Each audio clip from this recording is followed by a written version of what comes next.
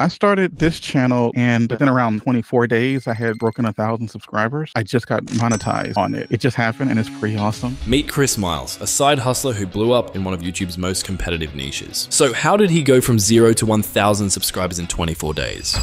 Let's imagine for a second that this channel you've started off gets deleted, disappears. What's the roadmap you would follow, like step by step, to sort of create a new channel and get back on top? Yeah, that's an excellent question. I guess the main thing that I would do is choose a topic that I like. That's one of the things you always have to worry about, because when you're trying to pick a niche or niche, depending on where you are in the world, because of the amount of effort you're going to be putting into it, you want to be sure that it's going to work. I think the main thing I look for is the monetization aspect of it, how I'm going to make money with it. So just to give you an example, I saw other people in the niche who were making money that was outside of the YouTube partner program. They were creating like resume templates. They were creating videos on how to grow on YouTube. They were creating how to be successful with side hustle type content, and they're being successful with it. So I was like, okay, there's an audience of people who are there that want to buy this thing, and I can monetize it whether or not YouTube ads gives me money or not. If niche doesn't have those aspects to it, then I might stay away from it. So one thing that you can do is just look around and see if there's competition. A lot of times people are afraid of competition. You shouldn't be afraid of competition, because that shows that there's traffic there that can be had. You just got to find a way to give a unique take that's exclusive just to you. Make money online, health, or relationships. Those are going to be some of the biggest niches that you can get in, because almost every human on the planet has an issue with one of those things. Is there ever such a thing as too much competition in your opinion? It depends. There's not really 100% way that you're going to get it right outside of just putting some content out there and just seeing what happens. My goal with this channel was to get 20, 30 videos out there and just see what happens. Thankfully, within about 9 to 10 videos, I had 1,000 subscribers. So to me, that's proving the concept, and I'm going to end up pouring more time and effort into it. After doing those things, what would you say is like the next step on your roadmap from 0 to 1,000 subs in 24 days? I think what's huge as well is being able to infuse story into what I was doing with a video. I'm going to be honest, I struggled with it for a long time because I couldn't figure out how to infuse story into what I was doing with some of the videos, because it was very kind of direct and to the point type information. But information is a commodity, right? You can go anywhere and get information. What makes information unique is by infusing some type of story within it. I read this book called Storyworthy by Matthew Dick. He mentions in there that you need to sit down almost every single day and just write down what happened in your day, so that you can always have a catalog of stories that you can bring back in a particular situation. So I just have this nice long library, and sometimes if I'm in the middle of the day and I remember this story about what happened to me 10 years ago that I haven't thought of since then, I'll be sure to go write it down, because I might be able to use it later in a video if I need to, trying to discuss or prove a point. One thing that I do in a lot of the videos is I'm explaining different types of side hustles. So very rarely do I have like one linear kind of overarching story on the whole thing. I normally just, if I'm doing 7 of the best side hustles, I might have 7 mini stories. That's really helpful in getting the retention. So I'm sure you've all seen those videos where they say these are the craziest shots in basketball, but they get increasingly crazier or something like that. And usually what you can do is, when you're creating your content, I don't just pick 7 random side hustles and then just put them anywhere in the video. I'll try to put some type of line in between all of them, to where these are the ones that you're going to make a little bit of money with, but then the ones here you're going to make a lot of money with. So by breaking it up, I'm kind of creating the different acts, I guess you can say, within the video, where things are the introduction and then the setup and then the actual climax and resolution. But before we go to our next point, obviously getting monetized is a lot of work. So let's quickly go over why it's worth getting monetized in the first place. Firstly, when monetized, you can start earning money through ads. On average, you'll earn about $6 per 1,000 views, according to a study I did. You can also turn on channel memberships, which is kind of like Patreon, where your fans can subscribe and pay you a monthly fee. You can turn on super thanks, chat, and stickers, where people can give you one-off donations in live streams and comment sections. And last but not least, you can link a store where you can sell merch.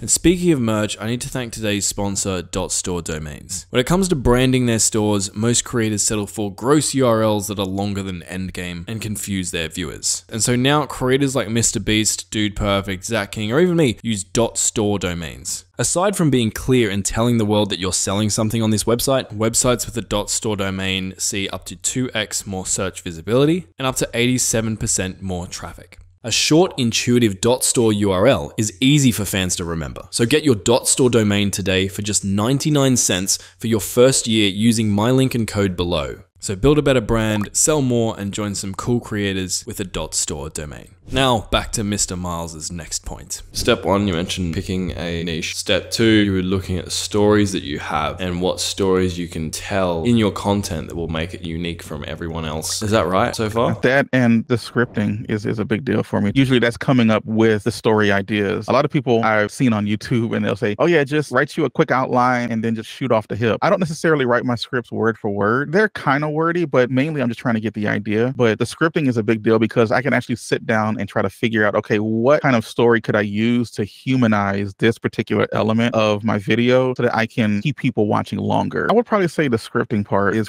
been helpful the most for me because it does make shooting the videos easier. Before, if I had just 2 short bullet points, I might end up having to say it 10 times before I actually have the correct inflection in my voice that I want for the final cut. However, when I script it, I already know what I want to say. I can actually record faster. So instead of recording taking me 90 minutes to do, and then I got to cut all of that down to 11-minute video, if I put more time into the scripting, it saves everywhere else down the line. And it actually helps out too in terms of getting the views because you can be more intentional in what you're saying. I actually lay down, I can't remember everything. I'm terrible at it. Just ask my wife. But I have what I call a scripting workflow that I follow. And it's basically research, subtopics, which is like maybe the headlines, the main beats of the video I want to follow, that I want to create. And then I create an initial rough draft. And then I'll do what I call a script cleanup where I'm making sure stuff makes sense grammatically. And I try to trim maybe written fluff. And then I'll go back and do it again with what I call retention hooks. We kind of briefly talked about it earlier, where I'm going through and trying to add more open loops, as many as I can within the video to try to get people to continue watching just that portion. And then sometimes I'll come up with like a sneaky way to say, hit the like button or something. I don't always include that in videos, but if I find a good spot for it, I might throw it in. And then if I have any call to actions in the video, so I have a newsletter called Your Extra Paycheck. So if I have someone going into the video, then I can say, where do I want to stick that call to action? So I would do that, make sure that the rest of the video is good. And then at the very end of the video, I would then tell people, hey, go watch this video and have a nice little transition there. And then I have a final look over and then it's ready to shoot. That would probably be the workflow that I follow within the scripting. And that way I remember to hit every aspect of that versus trying to all remember it from my head. One statistic I'm always trying to get higher is the views per viewer. So if a views per viewer on a particular video is only 1, I want to get that to 1.5 if I can. That means everyone who finds this video ends up watching a second video. And YouTube loves that because if YouTube can see that your video is keeping people on YouTube longer and beyond one video, then they're going to suggest your stuff more often. One of the challenges people might have, even if you get really good at storytelling, if people never click on the video and never even get it served to them on YouTube, then it doesn't matter how great your stories are, no one's going to hear them. How did you overcome that problem? Definitely the idea and then the thumbnail and title. So one thing that I've done, and I got this idea from you and some others, is not to necessarily take topics and ideas from people that are already in my niche, because a copy of a copy rarely is going to be good. Sometimes you can have some success with it, or you might even have marginal success with it. But one thing that I found is to go to more broader niches that are a little bit higher in terms of maybe maturity. Let's just say I was starting a golf channel. I might go look at a football channel or something like that that's a little bit maybe bigger than the golf niche, and then seeing what they're doing that's being successful, and then just bring that idea over from that niche to my more smaller niche. And by doing that, usually you're bringing a fresh idea to an audience that doesn't know about it, but the idea is already proven because it's gone viral in a much bigger, more mature niche. You want to have a nice, simple thumbnail. They all can't be Mr. Beast thumbnails, but you want it to be able to stop the scroll long enough so that people will actually read the title. In my particular niche, in this niche right here with side hustles, essentially at the end of the day, at its most empirical form, Marcus, people just want to make money and they want to make a lot of it really fast. And that's not always realistic, but usually this is just a good marketing principle, is you want to sell what everybody needs, but package it in what they want. And by doing that, it's very helpful because when creating the thumbnails, I can see what typically works in a thumbnail, and then I try to replicate that as often as possible. So in my niche, a lot of people always put the amount of money that they're going to make in the top left-hand part of the thumbnail. And that's just usually where it is. And usually it's in green or it's in gold or whatever color actually really pops. So that element, I try to make sure I include that in my thumbnails because I know that my audience responds to it. At that point, I just have to be creative as to how I'm going to include the number in the thumbnail. I like to also include my face in a thumbnail somehow. I don't do it 100% of the time, but probably 99% of the time. That's just mainly for branding so that people can say, oh, it's another video from Chris or whatever. As you kind of build that brand and then you start getting that recognizability to the people within your niche, that's really helpful. One element that I've been doing really really taken a lot of time to figure out as well is contrasting colors. I would pull up, like I have a YouTube channel that I purposely only watch videos that are in my niche on that channel, so that when I look at the browse on the front page, I'm only seeing videos from other people within my niche. And by doing that, sometimes I looked and saw that, a lot of these thumbnails are dull looking. They don't pop at all. So one thing I've decided to do in my niche is try to be a little bit more intentional with the colors that I'm choosing within the thumbnail. One thing that I did specifically, I took a whole bunch of pictures of myself with a gray t-shirt on so that I can, within Photoshop, be able to change the color of my t-shirt pretty easily or whatever I want it to be. It's harder to do with a dark colored shirt versus a white shirt, but I found that with a gray shirt, it's perfect. I can make it black or blue or green or orange or whatever I want. The hack I've been using too, Marcus, is I have the beta version of Photoshop, which allows you to use their AI to do stuff. So I usually keep my face the same. I don't really touch it, but outline myself, everything from the neck down, and tell the AI to generate a blue shirt or something like that. And if it comes out and it looks nice, I might end up using it in the thumbnail. So I've been able to kind of repurpose the same picture of me about 10 or 15 different times, but I have a different shirt on each time. So it makes it look like it's a different picture of me or a different thumbnail. And this is just me, but I feel like people see the thumbnail and then they read the title, and the title instantly tells them, oh, I got to watch this. In fact, Mr. B said in the video, you want a title that's so good, like you want them to be festering the rest of the day because they didn't click on your title. When it comes to a title, I will write maybe the first iteration of that title, and then I will sit there and rewrite it probably 30 or 40 times, just trying to come up with different iterations, and then eventually just pick one and go with it. So I spend a ridiculous amount of time of coming up with the idea, the thumbnail, and then the title, and then the intro to the video as well. And then I probably spend just as much time on those aspects than I do the rest of the video. So by focusing on the packaging, I think it's more helpful to get you more views faster. How do you know when you've found something good? Like you mentioned, you write out 30 or 40 tiles and then choose one. How do you know which one to choose? So when I'm doing the title, I would come up with a few of them, and then I would just change like one iteration of it. For example, I have one title that's called 7 high-paying remote jobs that are hiring immediately. But the first iteration of that might have been 7 remote jobs that are hiring right now, or need a job, 7 remote jobs that are hiring now, or something like that. So I would just sit there and just try to come up with 30 or 40 variations of it, and then I would stop looking at it. Then maybe the next day, I then revisit it kind of with a fresh mind, start coming up with a few more ideas. And then from there, I'm trying to come up with the fewest amount of words that gets the point across, because I want people to glance and be like, oh, I gotta watch this. Because I try to have my titles maybe not have any more than 7 to 14 words or whatever it happens to be. I don't want it to be very long at all. Just something that is a quick yada, yada, yada. Oh, yeah, I better watch that. What would you say comes after that? Are there like follow-up or next steps that you would need to follow in order to continue blowing up a brand new channel from scratch? Yeah, I would say the videos need to be good. I think a lot of what we're talking about is assuming the video's good. You have to learn how to make good content, basically. Like I mentioned before, I probably spend an inordinate amount of time on coming up with the idea, thumbnail, and title, and the hook and intro for a video. But the rest of the video still needs to be helpful. It still needs to be good. That's where the storytelling kind of comes in. I would say, if you want to look at it the way that YouTube looks at it, I believe it's good content is satisfying content. 9 times out of 10, you've probably watched a YouTube video, and then after you maybe came back to the browse screen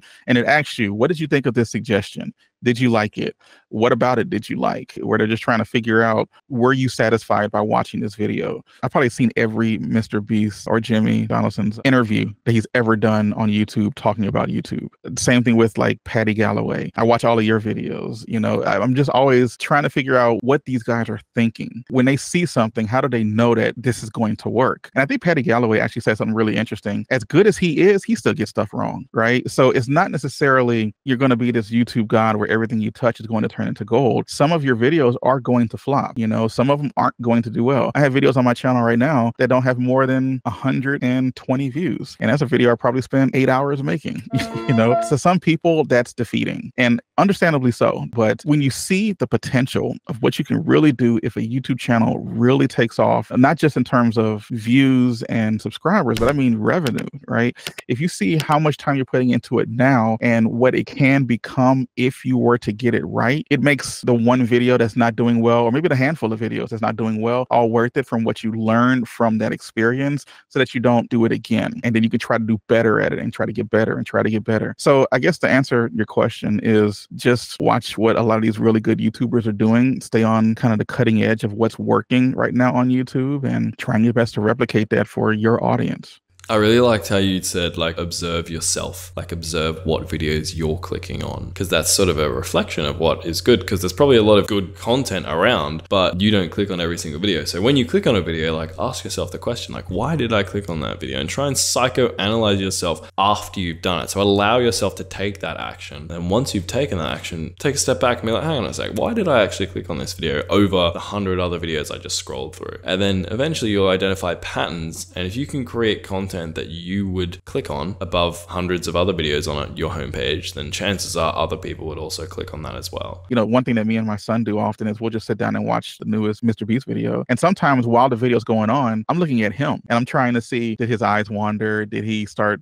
playing on his tablet, or is he actually stuck watching the video the entire time? And then I look at Jimmy and see, okay, what was he doing that kept even a 7-year-old continuing to watch his videos? Small things like that, you kind of internalize it in your head. You might not even be thinking about it when you're scripting or shooting the video, but since it's there, you might subconsciously include it and just get better at it just because you put it in your head to begin with. Are there any like massive mistakes that you think small creators are making that are really preventing them from achieving results? Like anything come to mind? Yeah, interestingly enough, as much as we've been talking about putting so much time into the idea and the title and the thumbnail and the hook and the intro and all of these things, one of the biggest issues I see is people just overthinking it. I know that sounds very oxymoronic, but if you overthink it too much, you're going to talk yourself into not doing it. And that's what I want to try to get people to prevent themselves from doing. Go out there and just do it. You're not going to be really good at every aspect of YouTube. There's a million things that need to happen in order. And when you're starting a YouTube channel, you're on number 4. So you can't expect yourself to be really good at everything at the exact same time. Your videos are probably going to suck early on, especially if you haven't created videos ever before. So I would say create the video. And when you get to that 50th video, you're going to look at that first video and be like, man, I was trash. That was garbage. I can't believe I did that. Why did I put that out on the internet? You know what? I think Ali Abdaal had an interesting statement. He said, first you want to make a video every week. Now you want to make a good video every week. That's basically the steps you want to kind of go through. It really just depends on how you think in your head. What's going to stop you from not doing it? Are you going to come up with a whole bunch of excuses and never get started? Or are you going to actually get out there and not care what anyone else thinks and just do it? Just to clarify for people, because like you said, we have talked about putting a lot of effort and time into thumbnails and titles and etc. Practically looking at like your day, how do you balance taking action but then also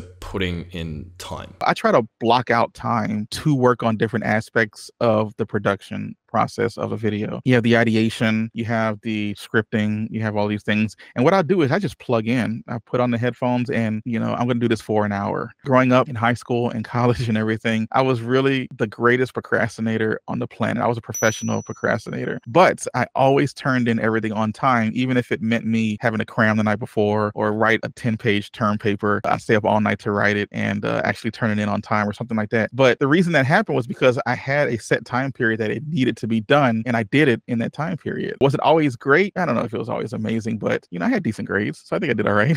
But regardless, you are time blocking, but you're putting a time frame on completing a task. And if you don't put a time frame on completing that task, it's going to end up taking as long a time as you want it to be. So if I give myself 8 hours to write a script, it's probably going to take me 8 hours to write that script. But if I set myself down and say, hey, I need to do this in 2 hours, I'm probably going to do it in 2 hours because I've set a time frame for when I need it to be completed. You're right in that if you set a deadline, usually the human psyche is that we'll stick to it. But also, if you set a deadline to write a script in 10 minutes versus like 8 hours, the 8-hour one's probably going to be better, even if you get them both done. For you, when you're creating your content, what do you block out time for, and how much time do you block out for each of those things? Yeah, I probably block out time for the scripting mainly because the punch out a 12 to 15 minute video, scripting might take me about 2 hours maybe. And it depends on how much research I have to do and how much effort I have to put into it in terms of coming up with a good story idea for that particular aspect of the video. And then I have some scripts that I'll start writing and then I'll kind of hit a blocking point or something. I'll stop working on it and then I'll go start another script, which is probably terribly toxic, but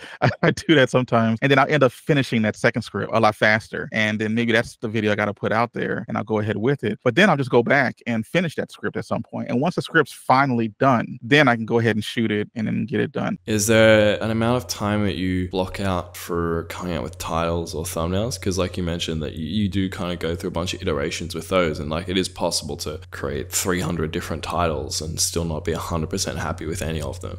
So like how do you balance putting in effort there, but then also not taking too much time? Yeah, that one's hard to do because I'm probably always looking at titles, even if I'm just kind of watching YouTube leisurely. And I have the Notion app on my phone. I have just this insanely long titles. There might be 300-400 titles there. And anytime I come across a decent title, and I'm like, oh, that actually might work in my niche. Right then and there, I stop myself and I write it down in the Notion template or whatever you call it. I mean, if I had to sit down and just do it and give myself a time frame on it, I probably wouldn't do it any longer than 30 to 45 minutes. The last thing I wanted to ask you about, so obviously you signed up for my 4-digit challenge. Again, I'm not paying you to say anything here or whatever, but I'd be genuinely curious, like what are your honest impressions and thoughts of it? Yeah, man. So some of the hacks that you have in there, I had never even thought of. I love the idea of how you have it pretty step by step every single day of what you should do this day. That really is helpful for someone who doesn't know what they're doing. I had a little bit of an idea before I got started with this. I mean, I'm by no means an expert, but man, some of the hacks and tips that you have within the course, we talked about one of them earlier, but just doing that making days thing made the entire purchase worth it. I'm going to be honest. I started creating the videos on the channel